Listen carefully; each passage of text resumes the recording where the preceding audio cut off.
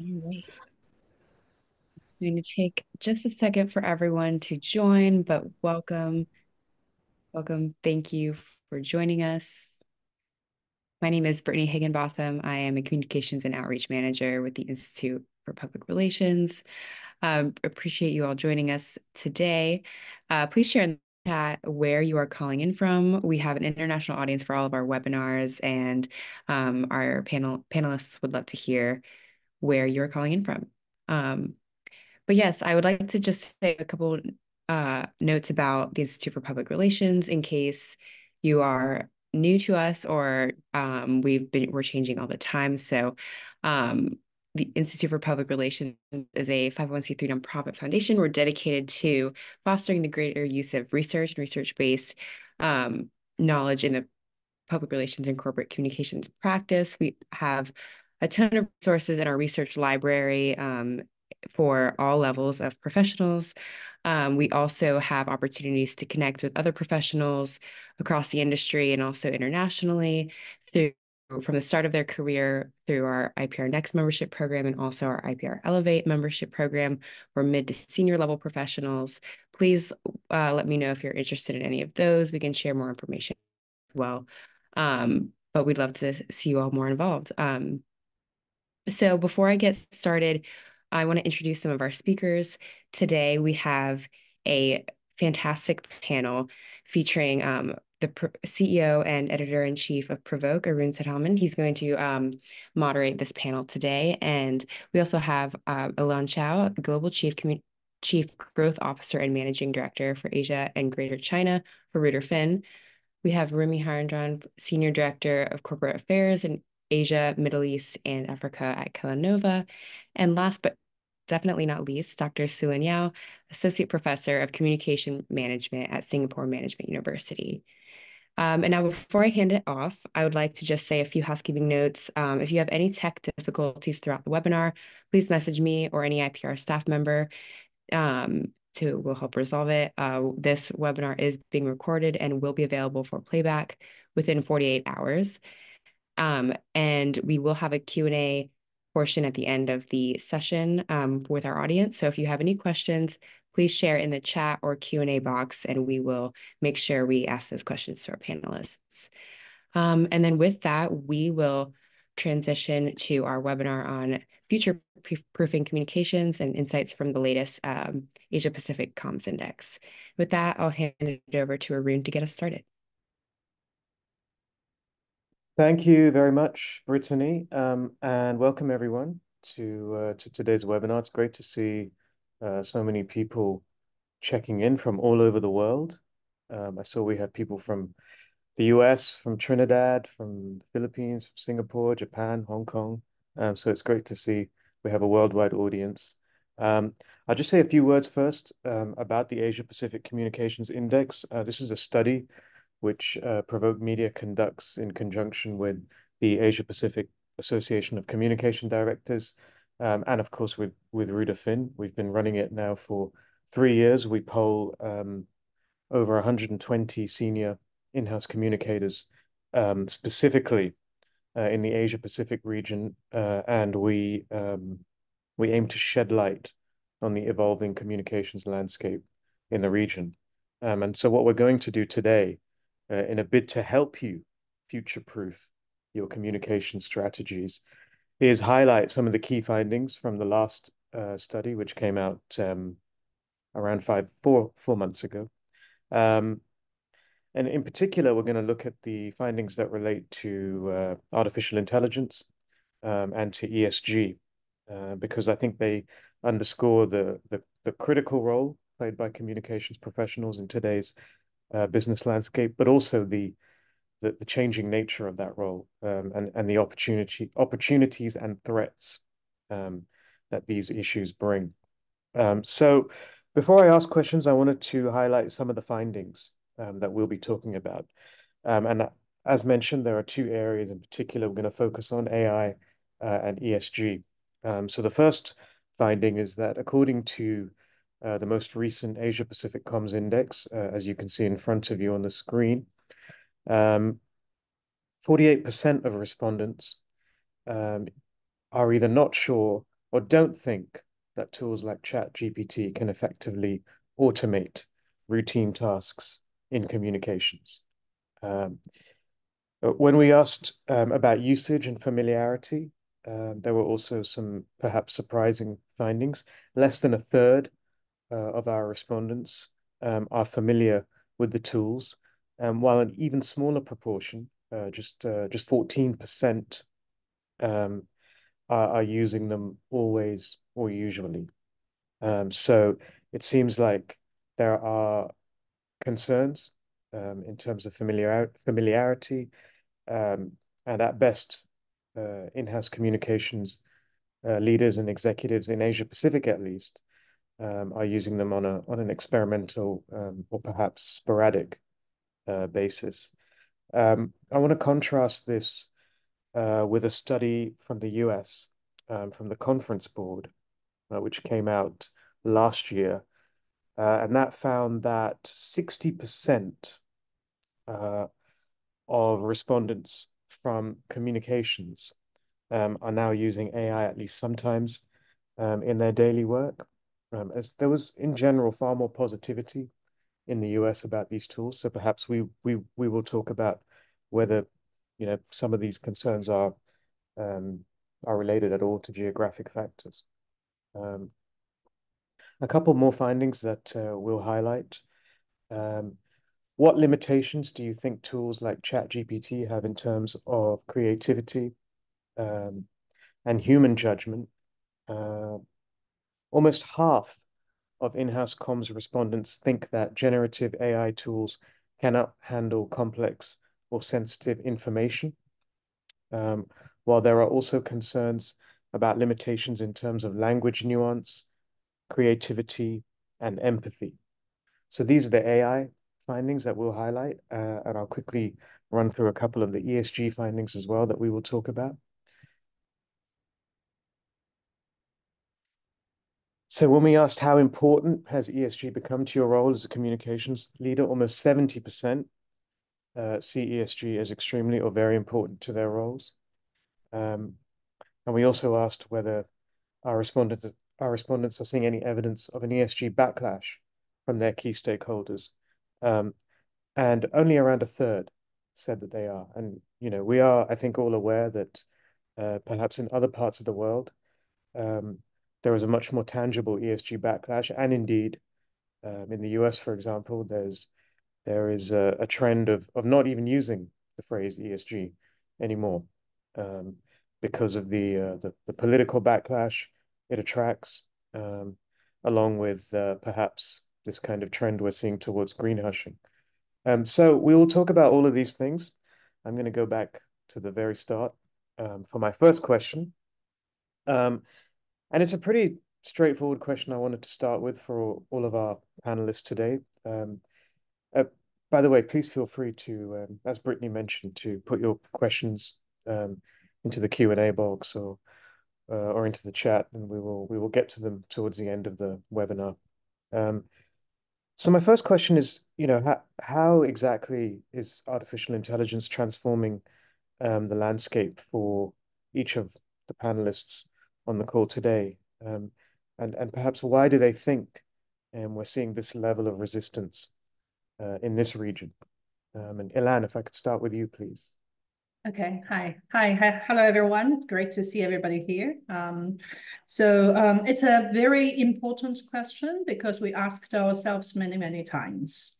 The role of AI actually evolves very, very fast because it itself is evolving very fast. And at the beginning, we think it's only capable of doing some very mechanic works like translations, like developing some article drafts and grasp the data online. Then we realize it can do a lot more than our original thoughts. So today, what we are doing, the first step is we're doing some drafts and generate some ideas. AI is very good in generating ideas, which has a initial thoughts, put everybody into discussion in a brainstorming, or things like that. Then we realize without any capability of paintings or creativity, you can also do creative images as well as visuals. This is the capability right now our team is developing in each unit.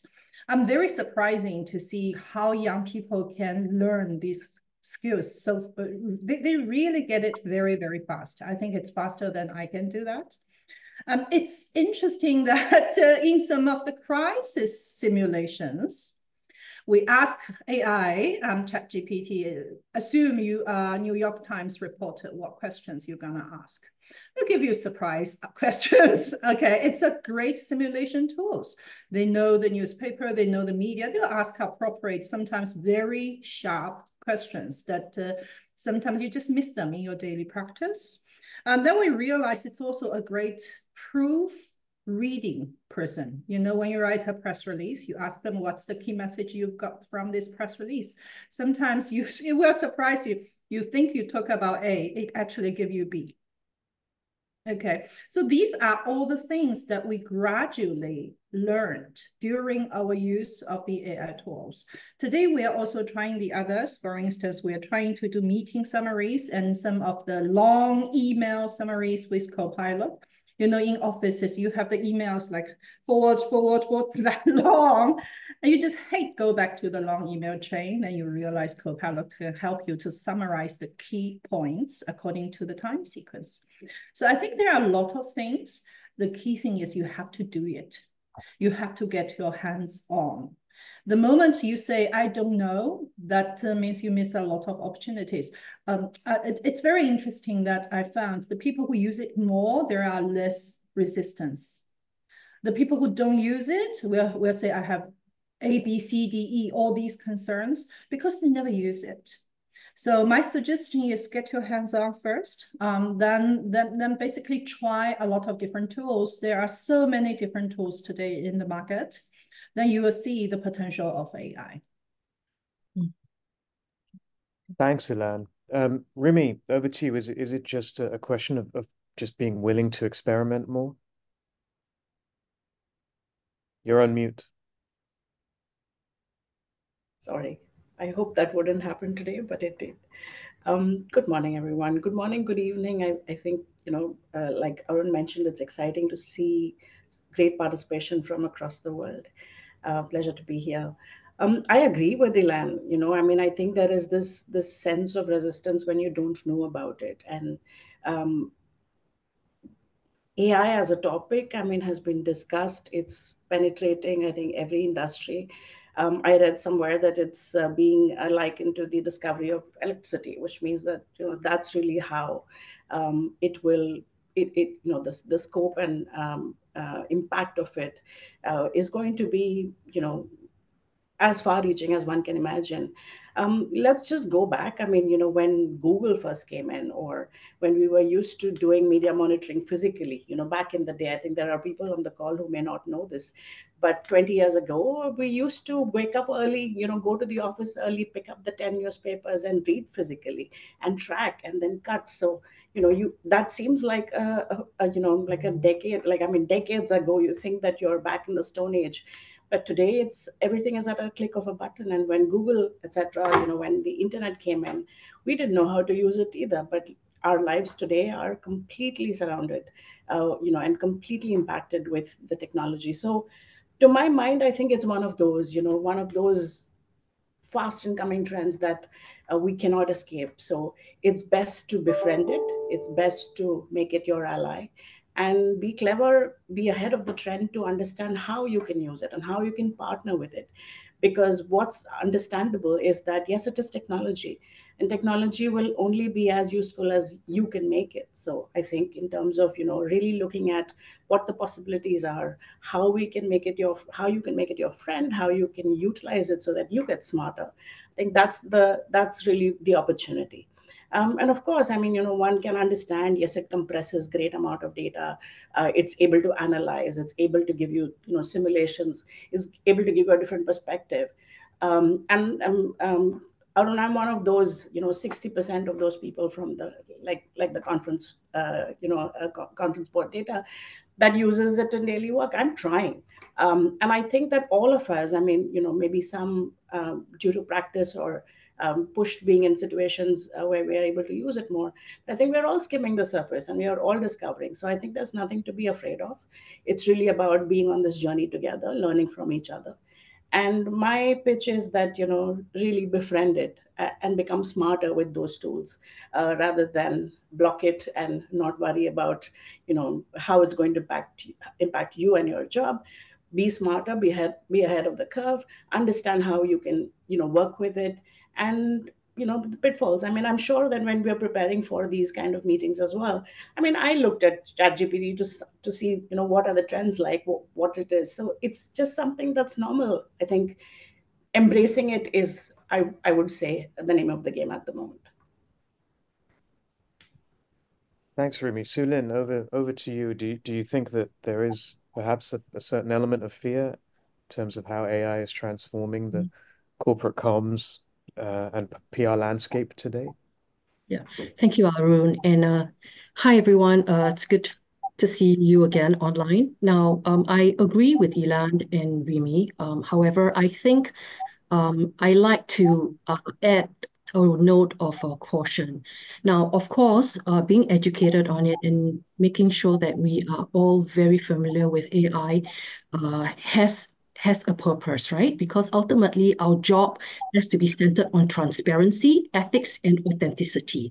At the end of the day, what do you use it for? It's really to build trust and it's really to build reputation for your organization. Now, I think AI is a good tool to use. It's a good aid, but it cannot replace some of the strategy work that you're going to have to look into and work on. So befriending it is more so that you can be educated on it, you can be aware of what are the pitfalls, what are the risks when you use it, but don't over rely on it. I think that is something that can be very dangerous because once you start relying on it, and it's very natural for us to ultimately farm our memory to Google, farm our creativity to Google, farm our work to Google, or even to AI subsequently. And at the end of the day, we find that there is nothing original. Everything that you say pretty much resonate with everybody else because everyone is just using the same tool. So from stakeholders' perspective, and if an organization wants to build on brand and reputation, I think you've got to be very careful on how you use it because an approach centered on transparency, trust, ethics, and authenticity ultimately should be driving how you use this tool. So being educated on it, yes, is very important. Learn it, yes, is very important. But ultimately, you need to be the one making decisions as to how you are going to use it in order for outputs and outcomes which best fit and would advance your corporate, social, as well as business goals. Yeah, thanks, Sulin. I think really important points, and I suspect we will return to some of those issues in terms of trust and transparency.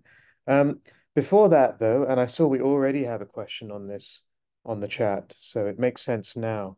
There are a vast array of AI tools available. Different, some of them perform different tasks better than others. Or at least claim to. And it can seem quite bewildering. I think the range of tools that are available. I guess the question is, how can public relations professionals choose the most appropriate tools?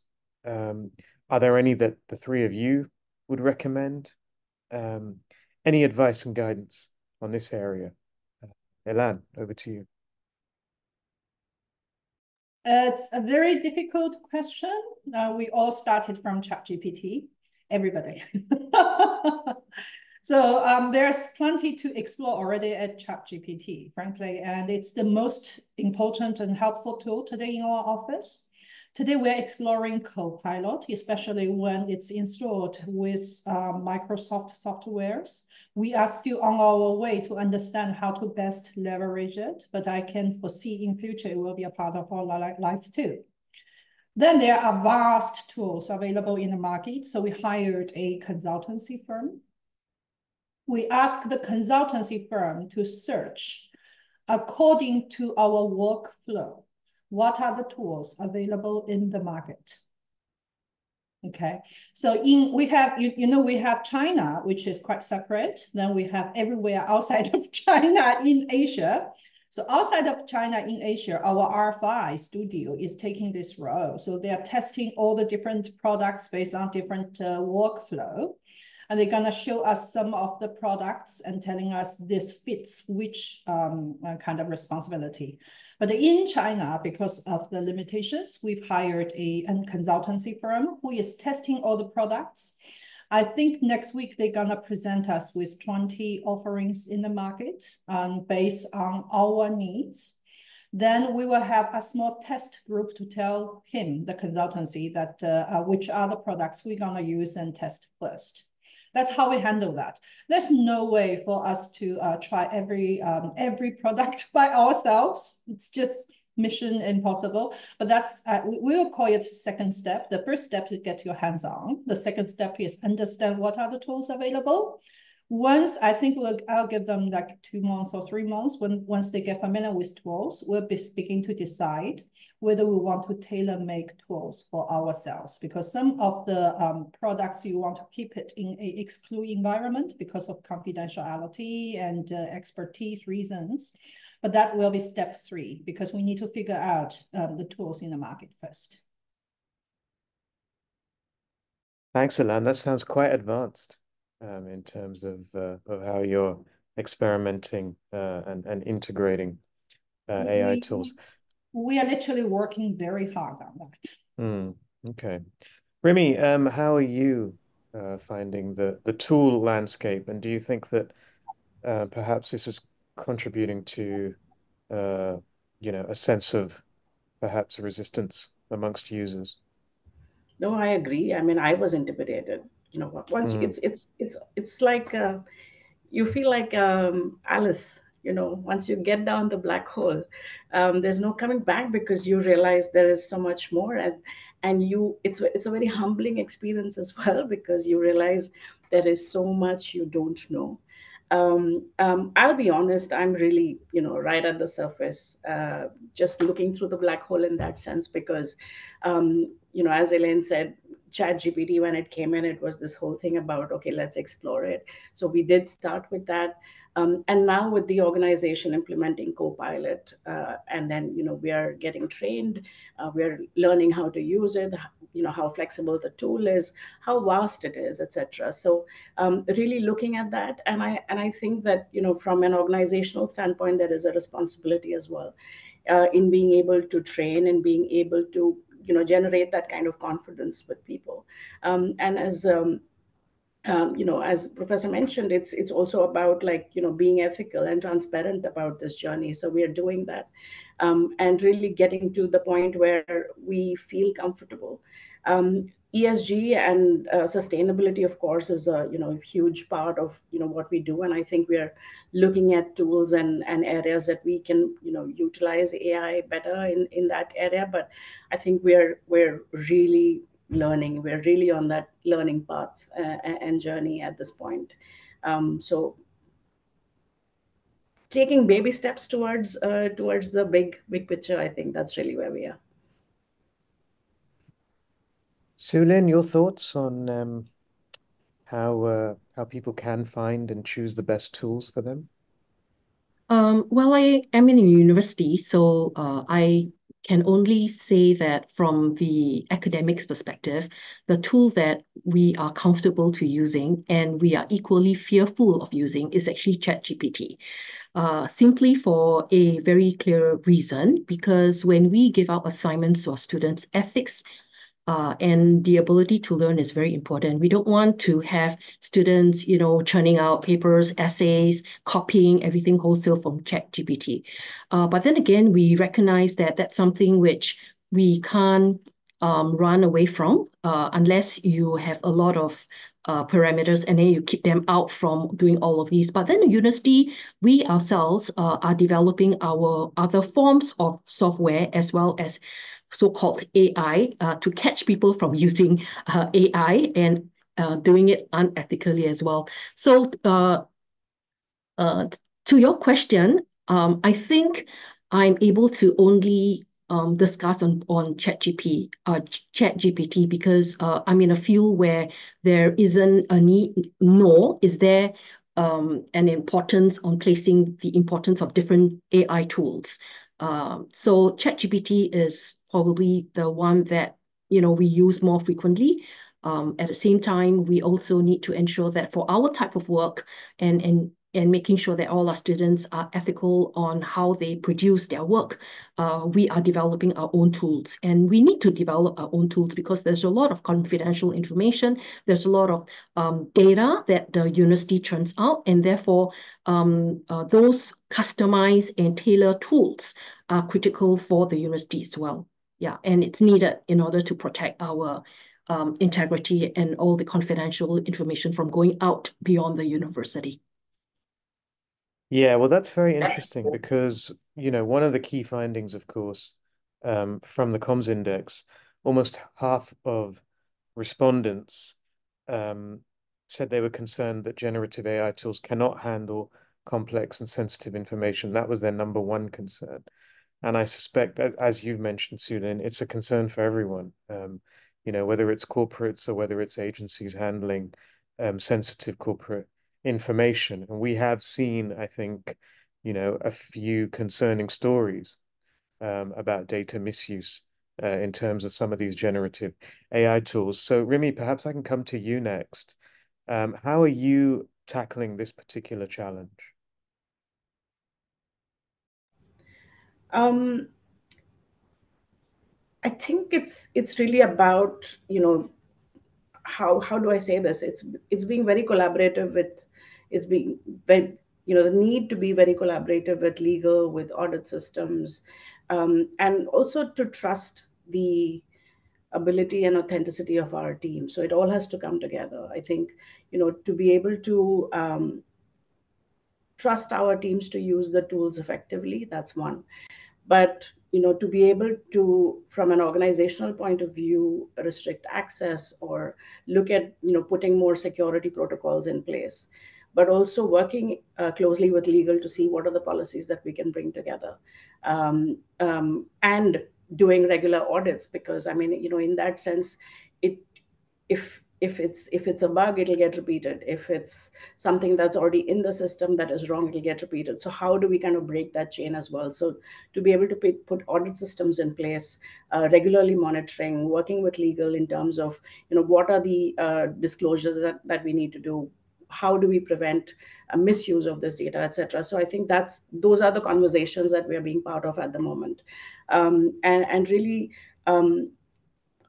I think from an organizational point of view, it is also, the take is similar, that, how do we embrace this and how do we get smarter in the process? How do we get more efficient in the process? So in order to be able to do that, how do we empower our systems and processes to be able to get to that point? I think so.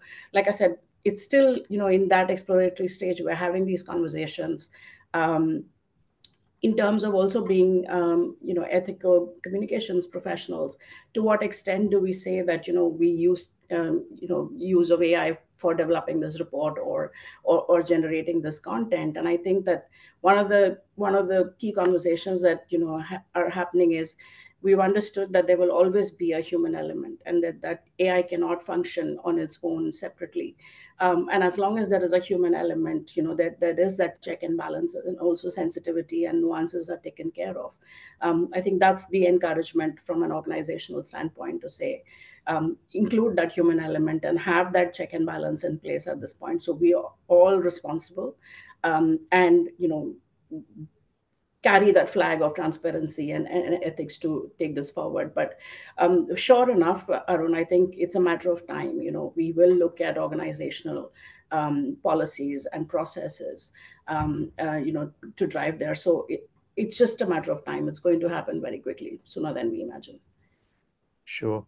Ilan, how are you seeing it? Are you seeing client concerns about sensitive information? And are there safeguards that you're putting into place? We have done it arbitrary so, Mm-hmm. because it's too difficult at this moment to judge which is confidential, which is not. So we decide two things. First, what usually considered to be confidential will always be confidential, such as finance information, HR document contracts, all these always confidential. It's not, you're even not supposed to ask online. The second thing is about some of the clients we asked, especially internet clients. You will find some of them said very clearly, our documents and the working on this account cannot use AI. So some of the clients, everything just like no AI. Okay, that's the two arbitrary measurements that we've put in place. The other things I agree with Remy that you really need to judge on common sense. You know what can do and what cannot do. We are working on an internal compliance document at this moment, not finalized yet, and so it's still in progress. Yes, I suspect. I mean, it's similar responses from you and Remy. It's kind of work in progress, but I suspect we will see plenty of activity on this front. Su-Lin, I wonder if I could ask you perhaps a slightly broader question. These concerns around ethics, around governance, around sensitive information. Do you think the use of AI has implications for public trust in institutions in general? And how do you see communicators playing a role in that? It definitely does, Arun. When we all use AI, sometimes we are unaware, or some of our colleagues are unaware that we are inputting information in the system to kind of like help us generate content, right? So say, for example, you want to whip up a press release, or you want to have some content coming back to you to kind of like help you to give ideas to a piece of communications collaterals. But in the process, you inadvertently unaware, and it's because we are not conscious of that, input certain information into the machine, which are confidential. So I think the implementation and the carrying out of the works in getting these machines to kind of like help us is the line is very, very gray. So we've got to be very clear as to what we have to input into this machine so that we want the machine to come back to us with content that kind of help us. But in the event, we could be giving information to the machine which is confidential that we may not even realize ultimately, because we thought this machine is our aid, is a tool to kind of help us. So I think we've got to be very clear and very aware of that. Now, I think one of the ways to counteract this and to prevent this, mitigate this particular risk is to not at all use it for information or even to generate ideas, particularly if you know that set of information is going to be highly confidential. So, in that case, then, you should already have certain structure which the machine would be able to produce for you certain ideas, certain sentiments, monitoring for, what kind of overall big data that the analytics is able to are capable in giving it to you, and then subsequently use that to generate your own communications works or tasks which involve these sensitive information. So I think, practitioners have to be very certain that they don't farm out everything to the machine, because ultimately the machine is a machine, right? So you, like Remy says, you need actually the thoughts, the human a person to actually decipher that. And I think if you are going to use the machine for menial, for structure, for monitoring, I think that's very good.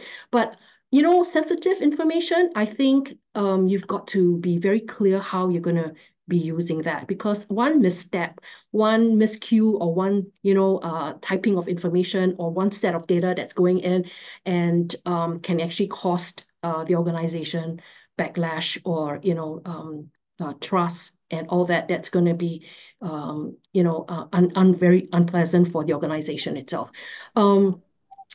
In the university, we are very stringent about information going out. Like for myself, even students' data, students' names, and certain matriculation number cannot be released to the public. And somehow there are systems and there are IT software that kind of like captures it based on keywords. For example, you say, oh, student information on exams or something like that. And straight away, you'll be blocked. And it cannot go out beyond my server, for example, and it cannot go out beyond the SMU environment. So developing our own at the university, I'm talking about that on a university level, developing that at a university is super important for us. Everything is copyrighted. Everything, it belongs to the university. Even our research, even, our data that we produce, it all belongs to the university. And hence, we take a very, very stringent, very clear parameters when it comes to information, whether it is sensitive or sometimes may not even be sensitive, and yet it's being prevented from leaving, this whole university server. Yeah. So I'm not sure, how that actually pans out and how companies or corporates can mitigate that. Yeah, I think that's something maybe perhaps, Ilan or Remy or any other folks in the panel can actually enlighten us on this. Yeah. Yeah, thank you. Ilan and Remy, then over to you. I don't know which of you wants to go Yeah, first, but yeah, go ahead, Remy. just to build on that, Arun and Sulin, I think that it's a broader discussion around accountability as well, right? In the sense that, I mean, who is responsible and accountable if an AI algorithm does something which is unexpected and wrong? Is it the person who's inputting? Is it the organization who's probably not put the check and balance in place? I mean, it begs a bigger conversation in terms of where does this accountability lie? And I think, like I mentioned earlier as well, we are all on this journey and we're learning, but these are the watchouts potentially. Straight away, like you said, Sulan, I mean, certain things, the server blocks off. That intelligence exists within the system. But in terms of, and I completely agree with you, Ilan. I think the take is that what is confidential will always remain confidential, because at this point you don't know the impact, the far-reaching impact of where it could go. But at the same time, I mean, it's this human touch and this hat that we need to be wearing constantly when using technology like generative AI, to be responsible and to be accountable. Because at the end of the day, I mean, the what we understand, the infinite possibilities can also be infinite possibilities of what could go wrong. And I think just to be able to be aware and understand that. So I think it's important about who uses the technology, at what level the maturity exists within the organization as well, like, from empowering our people, but to be empowering with responsibility. I think that's the build I have. It's really about accountability, both from an individual as well as an organizational standpoint. Ilan, are you ready for the era of the AI Um, crisis? Okay, so I don't have a perfect answer to that. I mean, Remy and Suling, so I think we are all exploring. As I said, right now we are only using arbitrary judgment, but I think it's a very big issue that our legal compliance, all of them should get involved. I don't have a perfect answer to that, but one thing for sure, I think we need to be fully aware of the risk when we structure and go forward with all the AI implementations. That's something we should always bear in mind. Rather than just go, we should always be sensitive. There are some risks there, and think about how to prevent some kind of dangers ahead of the time. So that's what I can say right now. And I think that's exactly what Ilan and Remy was talking about, getting our comms practitioners and professionals to be more friendly with AI. And it's not to be friendly so that we want to be over reliant. I think we need to be friendly. We need to understand. We need to be educated on it so that we can know how to navigate ourselves away from the risks. right? Yeah, but if we don't, then obviously you either reject it completely or you think that it can be used for all your solutions. And I think But that's where the danger lies. Yeah. this is the time I think we should learn how to use external advisors. You know, sometimes we think we know everything and we do everything. No, that's the time IT person, legal should get involved. Because it's not only PR's problem. It's not only communication industry facing the risk. It's everybody in this world. It's a problem everyone need to understand, address, and in future put in place, right? So believe some of the big companies already take this seriously. Some of the firms already work on that. So we should work together with external resources and people who are expertise in that area. Yeah. To take from what something Elaine said in terms of how we use it, I mean, I see it as a well, and it's a well which is, tumbling with water. You have that and it's an opportunity to draw from that well and make use of it as much as you need, versus be able to jump into it without, knowing what the risks are, right? So it's really about utilizing that resources available for you. Draw from it, learn from it, practice, use it, get drenched in it in that sense of the term, versus being able to jump in without a harness at this point in time. Great, thank you all. So before we go to the floor for questions, I just wanted to ask about the ESG findings as well, because I don't want to overlook those. And so a very simple question. All of you, are you all seeing ESG continuing as a major driver of corporate communications in this region? And are you seeing any evidence of a backlash? So Elan, I'll come to you first if you don't mind. Interesting. I've heard a lot of backlash. I didn't see literally one. So that's always my question, whether the backlash is a topic, it's a talking topic, or it's literally happening. From my perspective, ESG in Asia, it's that we are not doing enough. It's not that we've already overdone it. No, we still need to catch up. So in terms of the environmental initiatives, in terms of the DEI initiatives, there's still plenty for us to catch up. So far, I don't really see a backlash. And also, it's very important that we understand the content of ESG is different in different continents. Some topics are especially important in Asia, for instance, the woman and human rights, right? The poor area education, that we should pay special attention to those areas. So I didn't see a backlash. I actually think we can do better. Thank you. Remy? I'm a bit of an optimist. I'm not saying I'm a fool and I don't understand the risks, but I'm a bit of an optimist. And I do think that there is so much we can explore and learn, by using the tools to really further our ESG agenda and goals. I think it can really be a source of, being able to provide us accurate and reliable information, help us compare like to like and otherwise with, other companies and the industries as well.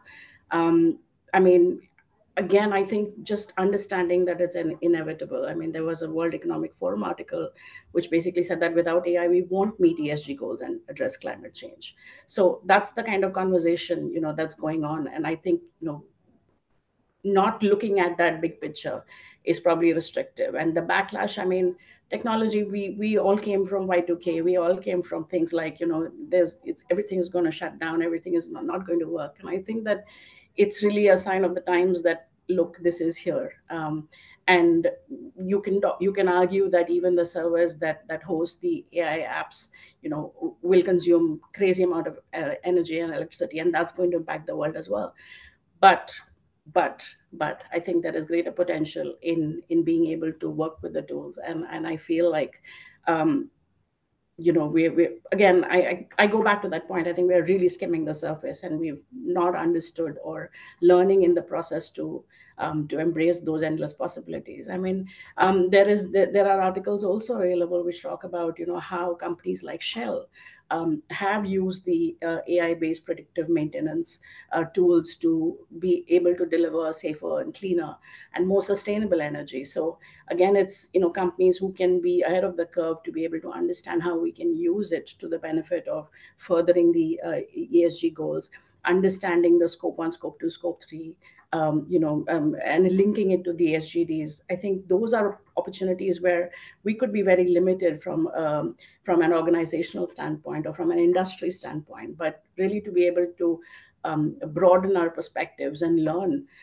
it's a great tool. So I really feel like, and I agree with Elaine, the backlash conversation is limited.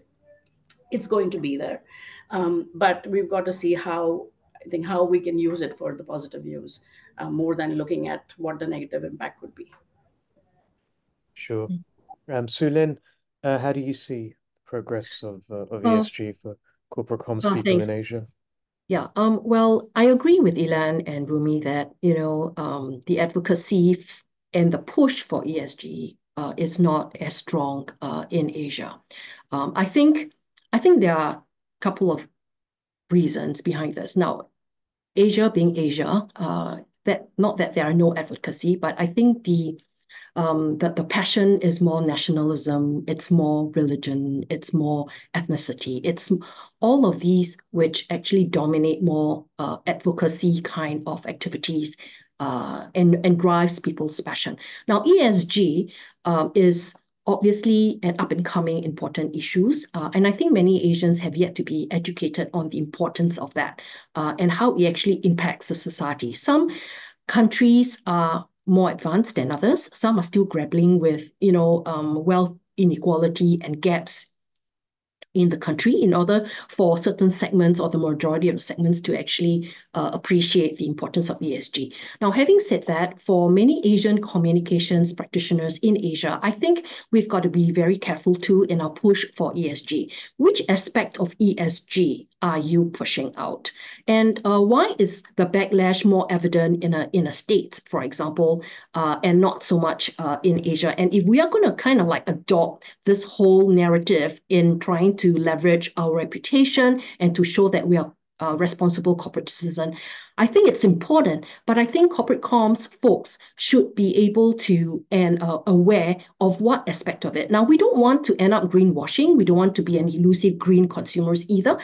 We want to be responsible. Now, if you're not going to be able to walk your talk, for example, then don't scream so loudly, And if you are able to walk your talk only maybe in certain aspects of the E or certain aspects of the S or certain aspects of the G, then just highlight and focus on that. But don't try to, tell the whole world or try to, enhance your brand by saying that, hey, I'm big on this and I can do everything that sustainability or ESG propels, because ultimately, if you're not going to be able to walk your talk, your narratives and all your communications work that is supposed to generate visibility will also be expanded and made visible to your audiences and your stakeholders in the West.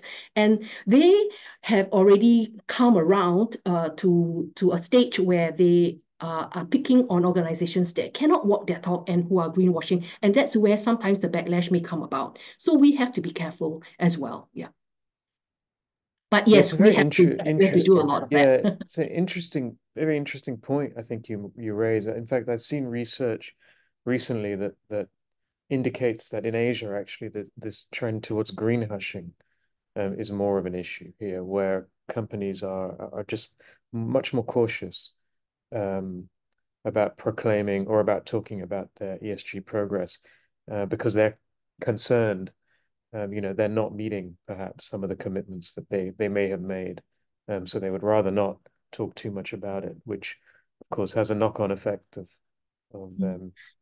For it doesn't necessarily encourage progress, I think, which Yeah. is the concern. Um, Many studies in this part of the world, especially Asia, showed that they are aware and consumers are concerned, right? That corporates are embracing certain aspects of ESG or corporate citizenship. But then you see the problem with many Asians is that they love to make sure that their wallets are not hit as well. So when it comes to, making sure that an organization does good works, oh, that's great, fine, but just don't make me pay for it. So at the end of the day, um, Asians are very careful with their wallets. So how do you ensure that they translate what they want into action? And I think that's the challenge of many organizations, that you may want to talk about it, you may want to increase the visibility, and you want to ensure that some of the costs, unfortunately, and this is the reality, goes to the consumers and that they're prepared to pay for it. Now, how do you actually balance all of these critical for an organization moving forward when they want to embrace and advance ESG narratives? Good points. Okay, I want to take questions from the floor. So if you have any, please feel free to put them into the chat or the Q&A. We have one here from Stephen Thomas, who I assume is in Hong Kong. So Stephen asks, from an agency viewpoint, are clients encouraging the use of AI, or are they saying, we are not paying our agency to come up with ideas or write copy using AI tools? So, Ilan, maybe I'll come to you first for that one. It's a great question. Actually, clients don't care. What we see clients care about the result, whether they get a great copy or not. It's only when they get a very bad copy, they will ask, is it come from AI rather than come from your team? So as long as they get good results, no matter it's the copy, it's the visual, that they are happy with. The question today is actually some of the Chinese clients are asking whether you can use AI to reduce your cost. They are thinking about the same amount of creatives, the same amount of drafts. No, you are using AI, so your cost must be reduced. So you shouldn't charge us that much. So you see, it's the reverse how clients see things, especially the visual part. Today, using AI, you can make videos very fast, and it's a fraction of the cost compared to the past, right? So that's what we are facing today. I assume in future we will see some of the costs further going down just because we're using AI technologies. Okay. Remy, do you care, first of all, or are you expecting cost savings? It's an interesting point Elaine has raised, and I'm going to think about that because I didn't, to be honest, think about the cost saving element.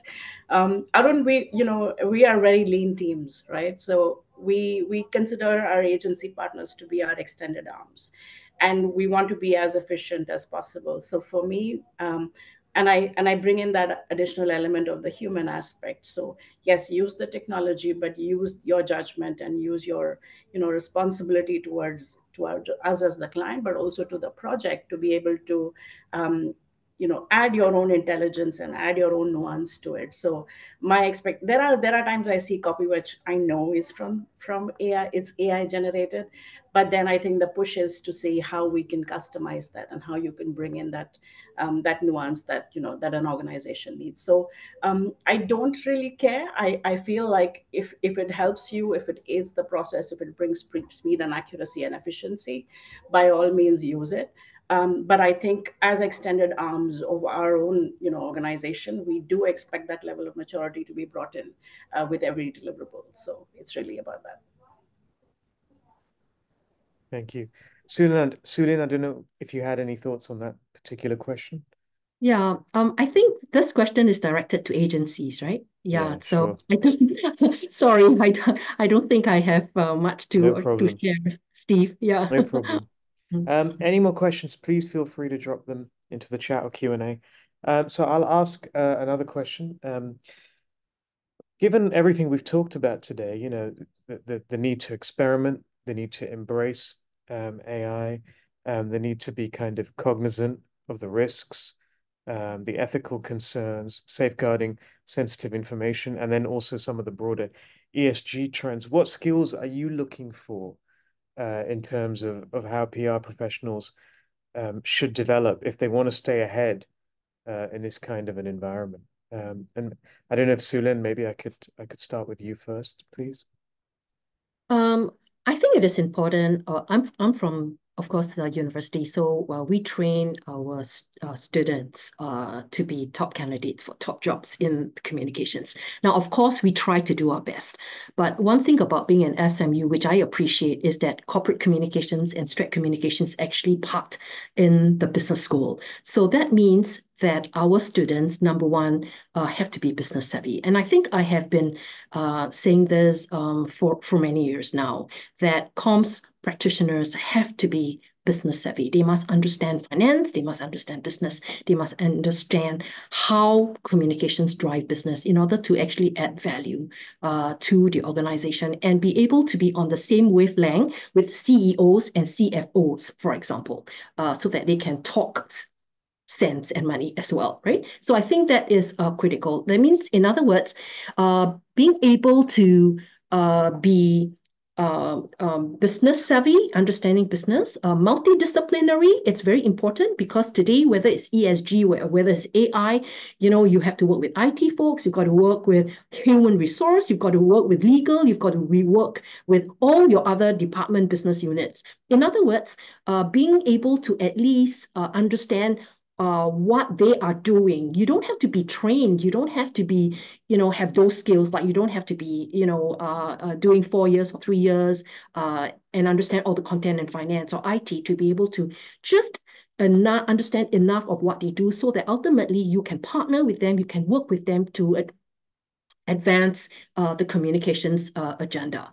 So multidisciplinary, business savvy is key. And of course, if for the older practitioners like myself, and I think it's important for us to also be aware of some of the tools in digital and be IT, a little bit more IT savvy. Now, for the younger folks, they are already very aware and they are already very IT you know,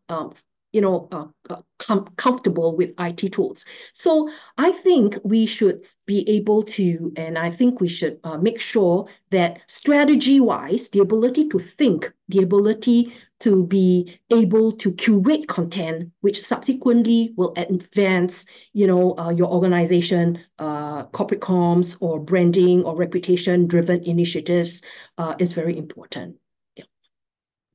Actually, we have a related question to this, which I'll put to the panel. Is anyone aware of, it's a question from Darren Boy, is anyone aware of courses for comms practitioners or educational modules on how to use AI tools effectively?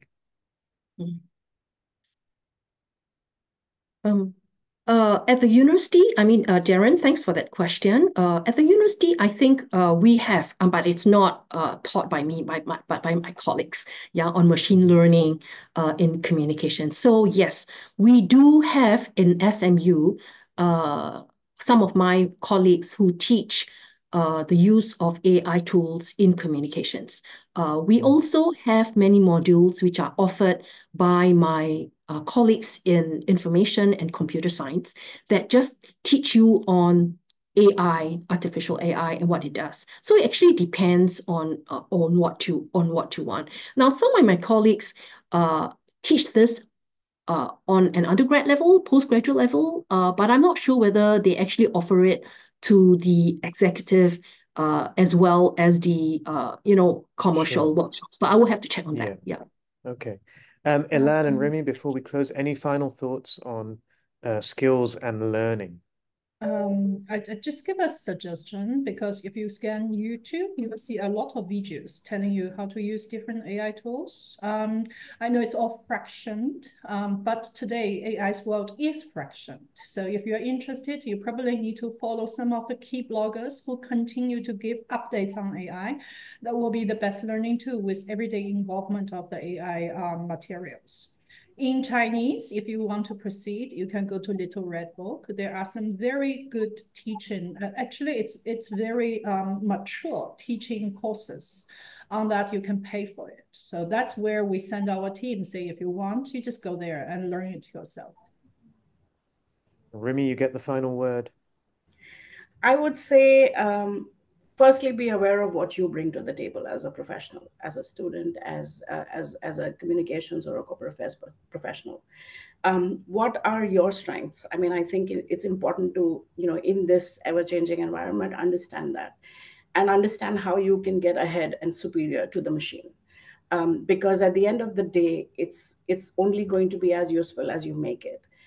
So without creating extra dependencies on technology, firstly understand and assess where you stand and how you can up the game for yourself, how you can do better for your team, for your organization, and really understand that there is this human element, there is this element of soft skill, there is this element of emotion, and kind of biases that we do, whether it's positive or negative, that do influence the kind of work we do. So I would say it's a time when you can really re-examine where you stand, what you need to do to increase your AI literacy, technical competencies, understand the trends that are happening in the world, and in the organization and in the industry that you're in, and really be able to bring confidence in yourself to say yes, you will. This is a tool. This is a helpful tool. It's going to probably take over the world, but it's still going to be what I will make of it. And I think just to be able to ground yourself back, and see, it's everything is a race, and how do you kind of race against this technology and get superior to the machine? I think that's really the thought I'd like to leave everyone with. Yeah, I think it's a great point on which to end. Don't let the machine take you over. And with that, thank you so much to the panelists for some really great insights into the evolution of AI and ESG in Asia Pacific. The comms index findings you can find, by the way, on Provoke Media's website or on apacd.com. There's a lot more research of in-house comms leads, and we will be coming out with the 2024 edition of the research as well later this year. So thank you all very much. And Brittany, back to you. Yes, thank you. Thank you all so much. We'll link all of those resources to the recording, which will be available on our website within 48 hours. Please let us know if you have any other questions, and stay tuned for the latest Asian Pacific Comms Index coming up soon. And with that, I hope you all have a great rest of your day wherever you're located. Bye. Thank you all. Thanks so much. Bye-bye.